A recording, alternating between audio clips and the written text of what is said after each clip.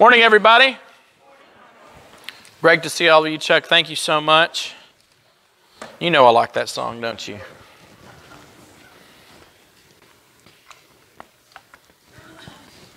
We're going to start out with last week's,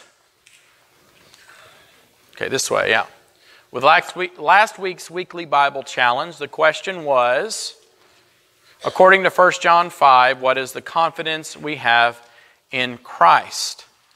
And the answer to that is, now this is the confidence that we have in Him, that if we ask anything according to His will, He hears us. And if we know that He hears us, whatever we ask, we know that we have the petitions that we have asked of Him. And so, the answer to this is, if we have confidence in Christ, anything we ask, we know that God has heard us.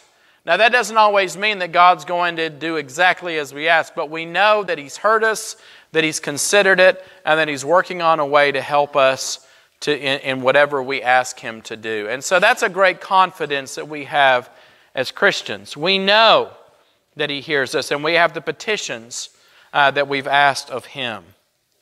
And so our next challenge for this coming week is this. In Matthew chapter 3, what two metaphors did John the Baptist use when warning the scribes and Pharisees about the coming judgment of Jesus? So Jesus has two metaphors He uses for the scribes and Pharisees who were coming to hear Him speak in the wilderness. And the first thing He says is, well, what are you vipers doing here?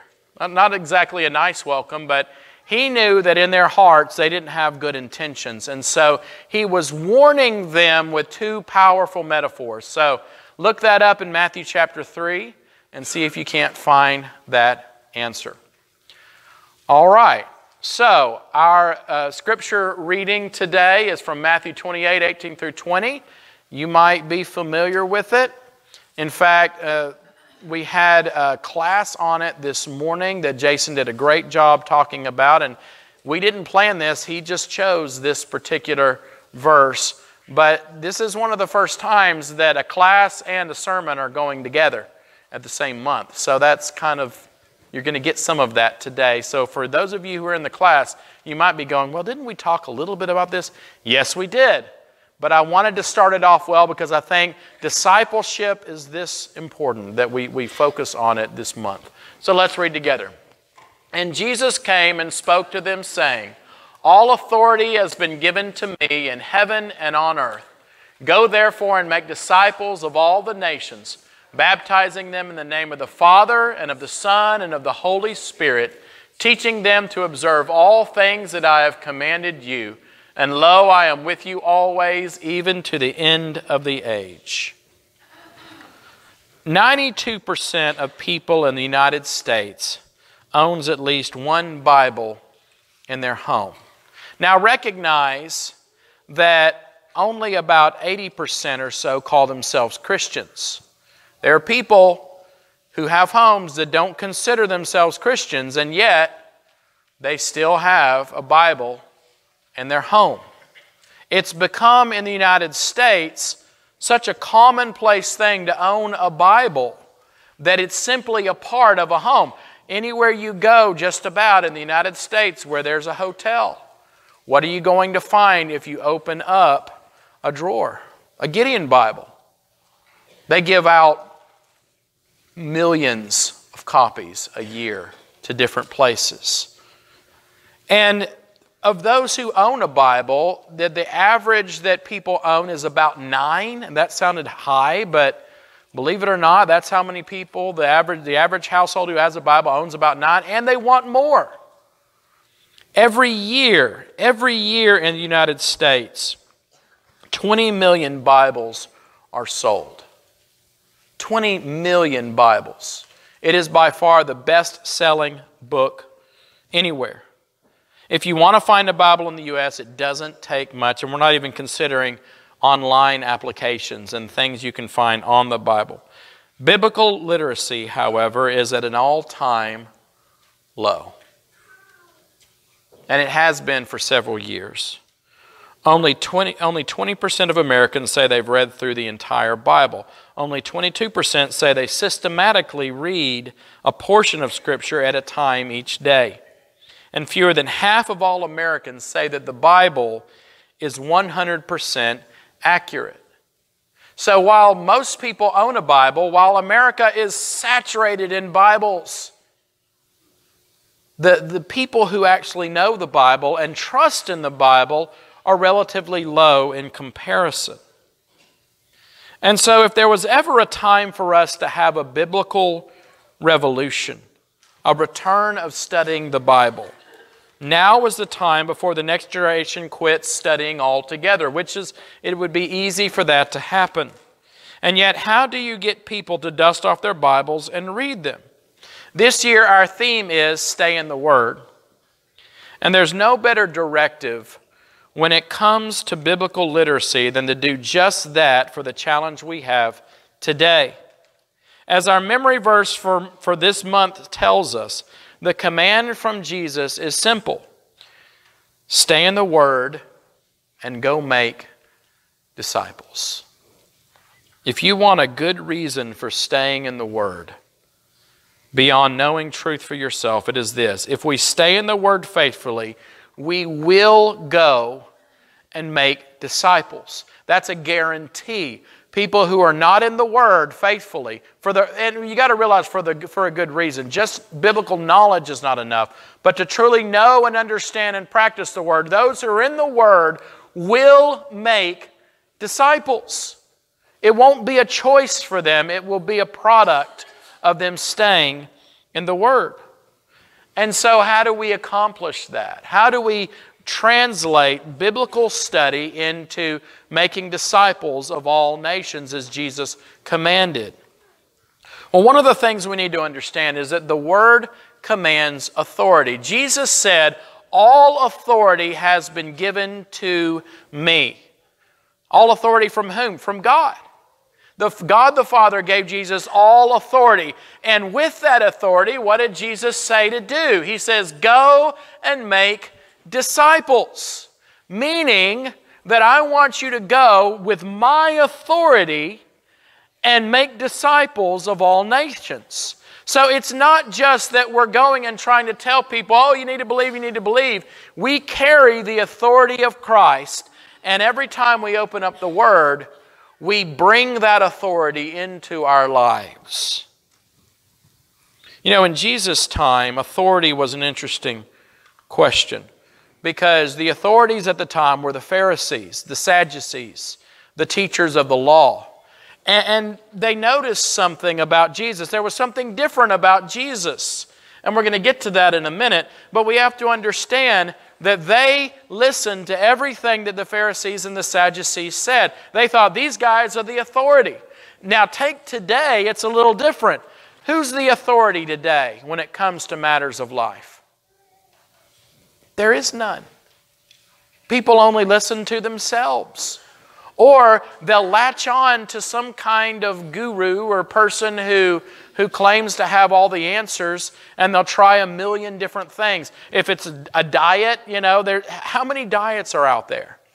I mean, could you even name the top 10? There's so many. Or when it comes to fitness and health, when it comes to science, when it comes to any number of subjects, all people have to do is get on the internet for 5 minutes and they're an expert on everything, right?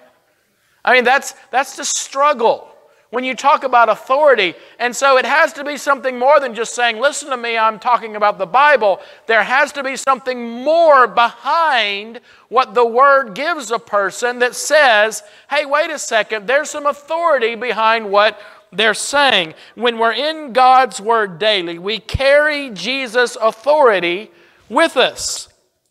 It overflows into our daily lives. Matthew 7:28 through 29. This is the end of the Sermon on the Mount. And it says, when Jesus had ended these sayings, that the people were astonished at his teaching. Why were they astonished? For he taught them as one having authority and not as the scribes. They knew that this was real. They knew that there was something about this that's different. See, if you go to a person and you're just talking to them on a regular basis and you talk about God in the Bible, they've heard it before.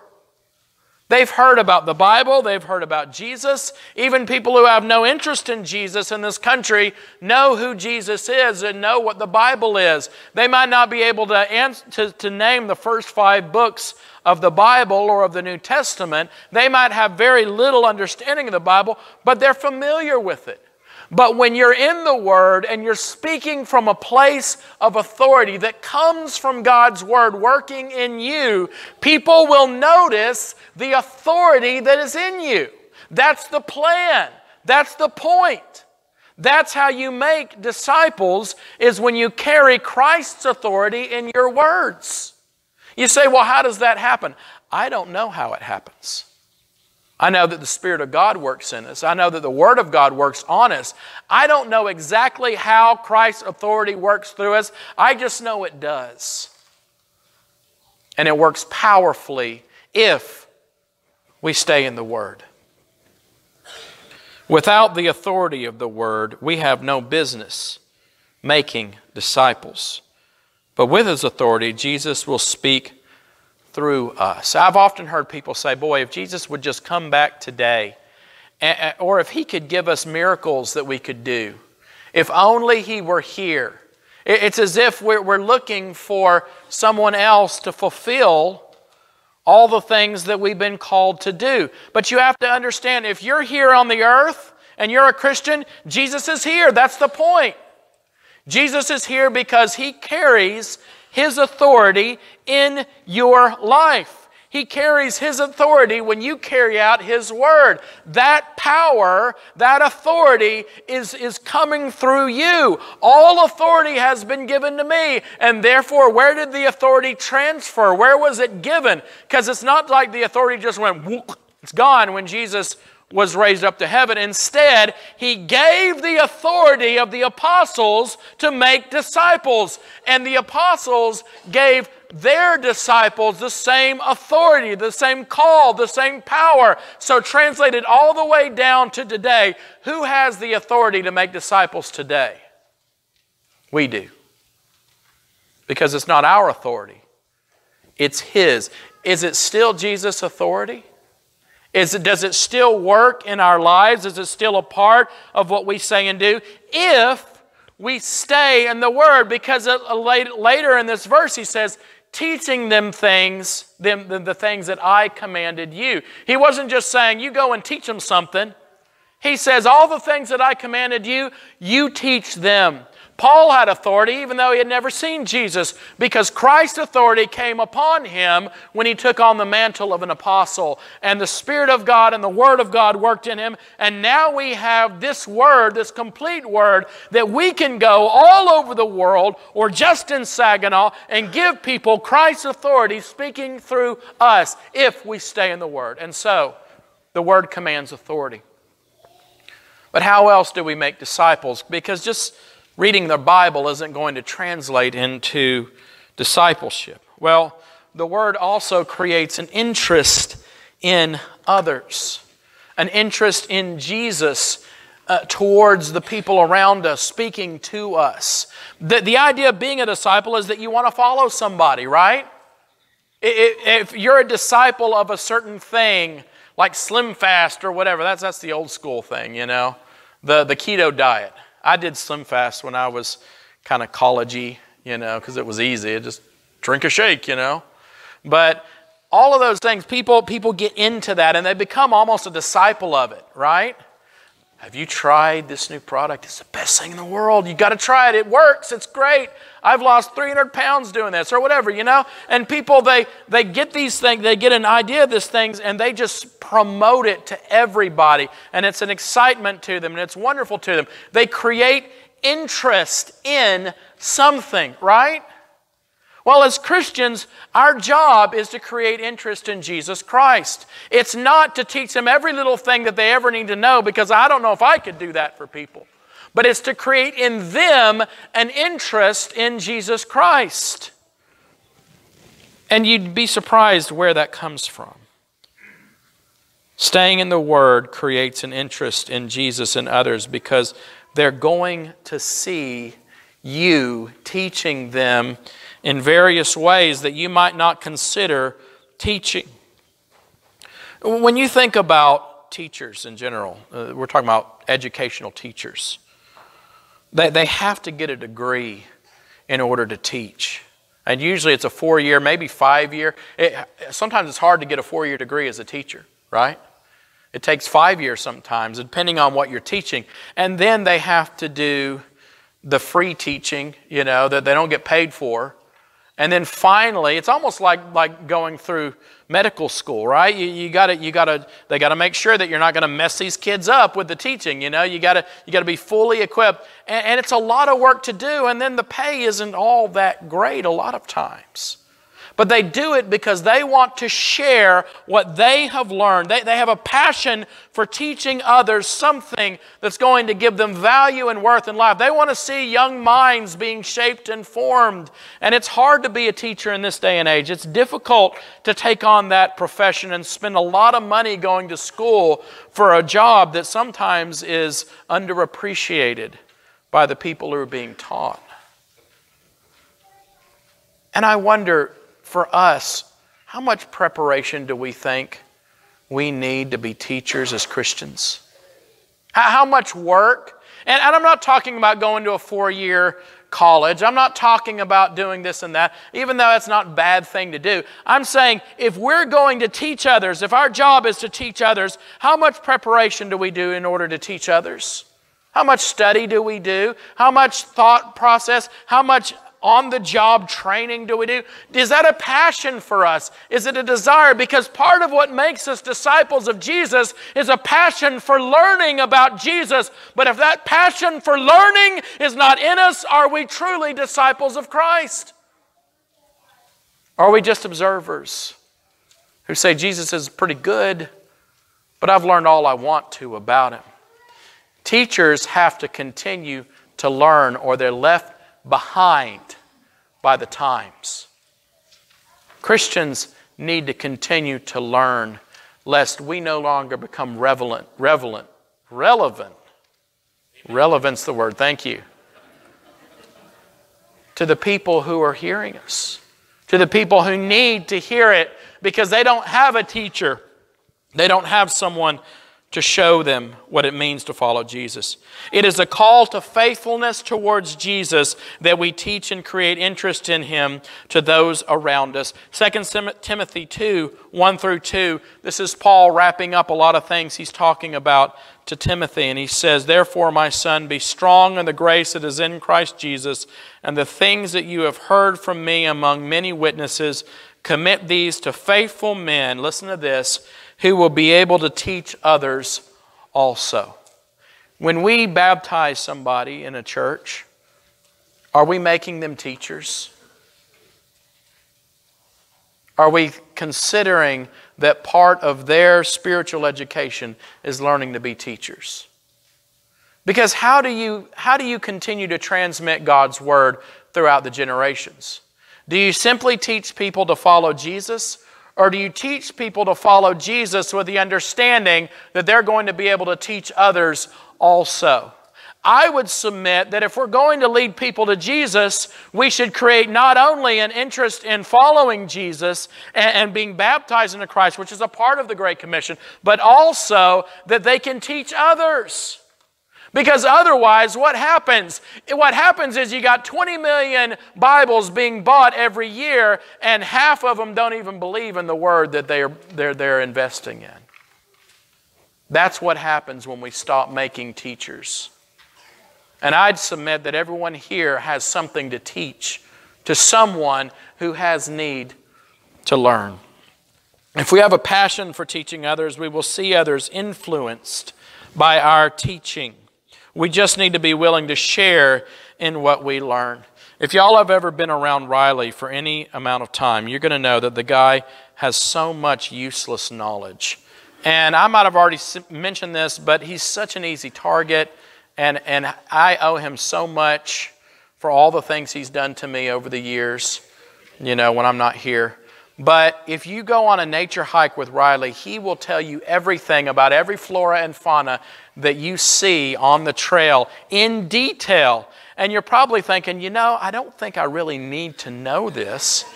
But I'm glad that he has a knowledge about it. It's a good thing. He could be a nature expedition guy if he ever didn't do youth ministry. He could easily just take people on hikes all the time and fill them with trivial knowledge about random things. And I love it. Don't get me wrong, because I love talking about that stuff.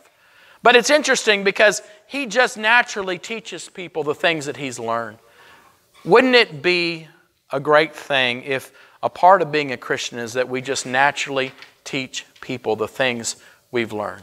When you're having a conversation with a friend or coworker, you say, you know, in this situation, I've always found this verse to be useful, or I've always found my faith to help me in this particular situation. I remember a time when I was going through this and my faith really helped me to find perspective. Do you see what I mean? It should be so natural for us to talk about Christ and talk about God. But I think, and I could be wrong, but I think the reason that we don't is that we're not in the Word. Because if you're in the Word and engaged in the Word, you can't help but talk about it because it's what's on your mind and heart. And then you're a great teacher because you're going to share that knowledge with the people around you. But if you're always full of TV and the world and everything else that we partake in, and the Word is not your main focus, that's what's going to come out. I promise you, every time that's what's going to come out in your life. But if you're in the Word, it can't be helped. You must share it. And so the Word creates an interest in others. It commands authority. And the Word keeps Christ in our hearts. It is the heart that is the messenger when it comes to making disciples. What did Jesus say at the end of this verse? And lo, I will be with you always, even to the end of the age. What was he talking about? Well, he wasn't physically there with them, obviously. You say he could sort of spiritually be in them, but where would he reside? Where would you find Jesus? Today, if you were to say, where is Jesus? Funny story, since Jillian's not here. She's going to kill me for this. You could watch this on YouTube later. But when Jillian was really little, she asked a question. I think it was one of my siblings, and it kind of scared them a little bit. Jillian says, where's Jesus? Because he's not in my heart. And it was just a little kid thing to say, right? But you think about what it means to be a Christian, what it means to be a disciple of Christ. And more than anything, when we talk about the heart, we talk about the seat of our emotions, we talk about the basic, this is who we are, this is how we feel, this is what we are. If Christ is in your heart, and if He remains in your heart, I promise you, you will make disciples. And the reason is that if Christ is on your heart and in your heart always expresses what it feels in some way. Your heart is always going to find a way to express itself. That's just human nature. We can't help but express our hearts in some way. And it is the heart that's the messenger when it comes to making disciples in Christ. We think of the way Jesus intended for discipleship to happen, and what He does is He creates living examples of His love in the world.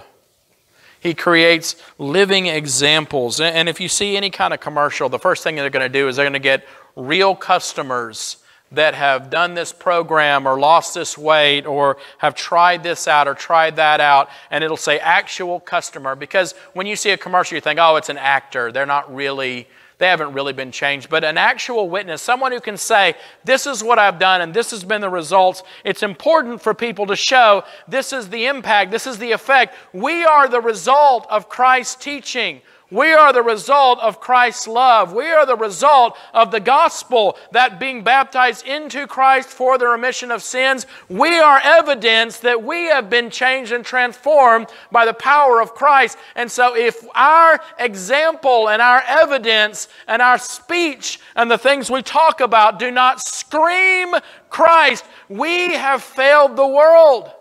and we failed Christ. Because we're it. We're the product of Christ in the world.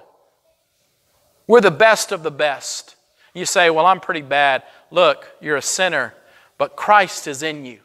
And if Christ is in you, then the world will see something different. And it's not just be a good example. You have to be vocal. You have to show in your love and in the things that you do the love of Christ. But you will show it in some way if you stay in the Word and if the Word stays in your heart. When the Word is allowed into our hearts, we will be so passionate about it that we cannot help but make disciples of others. And Jason actually used this same verse in his class. Again, unintended. Mark chapter 6, 33 through 34. When you had this huge crowd that was following Jesus, and it said, but when the multitude saw them departing, and many knew him and ran there on foot from all cities, they arrived before them and came together to him. And Jesus, when he came out, saw a great multitude and was moved with compassion for them, because they were like sheep not having a shepherd. So he began to teach them many things. Why did Jesus teach the crowd? Because he was moved with compassion for them. Why do we make disciples of this world? Because we are moved with compassion for the lost.